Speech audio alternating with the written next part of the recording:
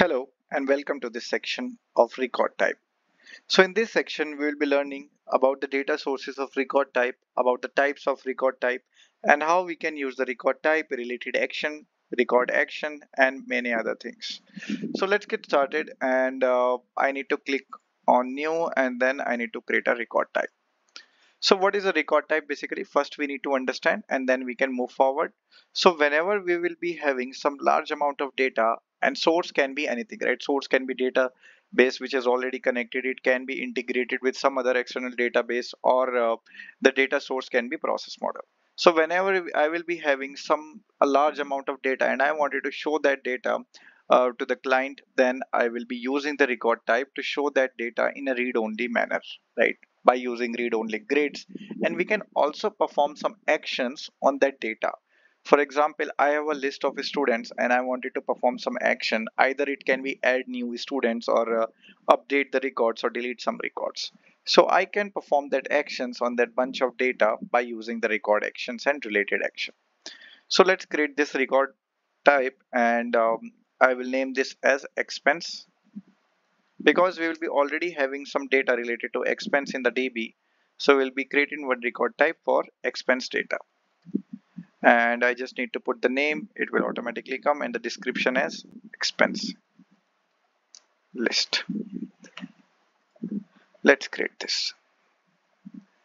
So this is the security which is automatically coming. I just need to click on create, and then this is my record type which is created, but this is currently empty.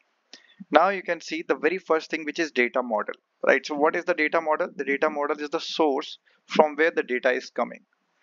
So this is what we need to tell this record type, that please configure my data source, and I need to click on this, tell us about your data. So now I will select the database, or maybe process, or other external services. So what are the types of record type?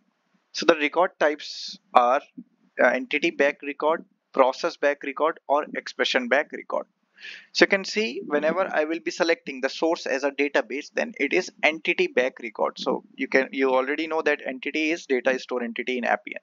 And whenever I will be selecting source as a process, then that is a process back record. And if I will be selecting Salesforce or some other external service, then it is a expression back records, right?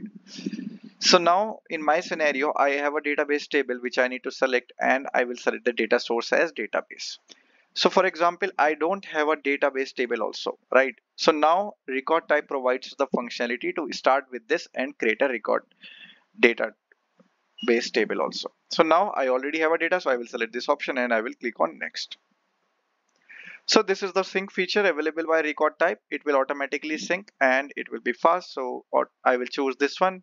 In views, this will not work. It will only work inside the tables. So let's click on next.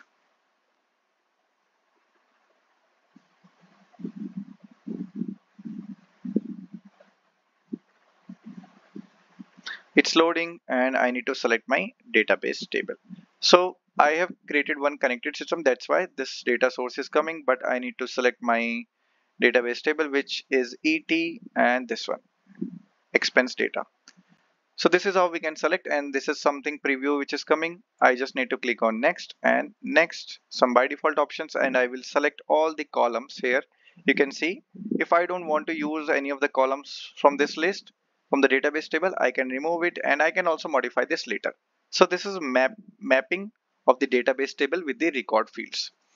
So nowadays, because previously we need to use CDTs for writing the data into the DB, or reading the data into the DB, but now we have the functionality, so we can achieve whatever we are doing with CDTs. Now we can do it with the record type also.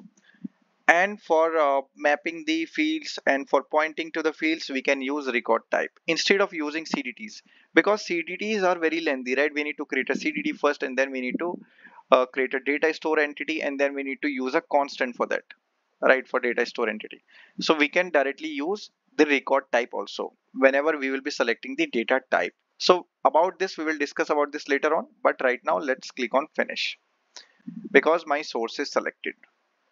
And if I wanted to select any of the source filter, then I can click on this add filter, and it will put a source filter here. I can click on add filter and I can specify, for example, I only want that the data will come for which the is active is true. And I can enable this, click OK. Now this source filter is added, right? We can edit this again if we want, and this is filtered. So this is how we can add a source filter, and it will not fetch the data which is already filtered out.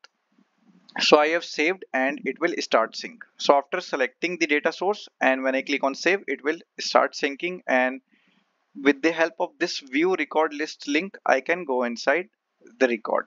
You can see there is nothing which is coming. Why? Because is active is null for both of them. So now I will update it manually.